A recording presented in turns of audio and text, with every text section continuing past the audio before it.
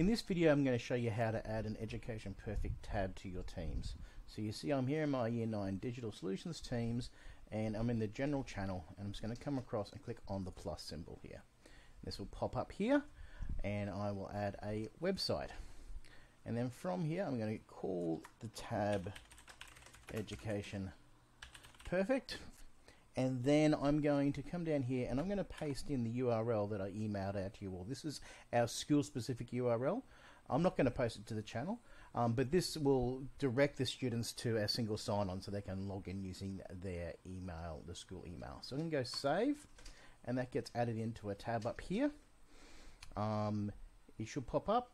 Now I've already signed in recently, but it may actually bring you to the sign-in window, and if the students first click on it, especially if they're at home and not at school, it'll bring them to the sign-on window. But here now you have the tab in your teams for your Education Perfect. So there you go.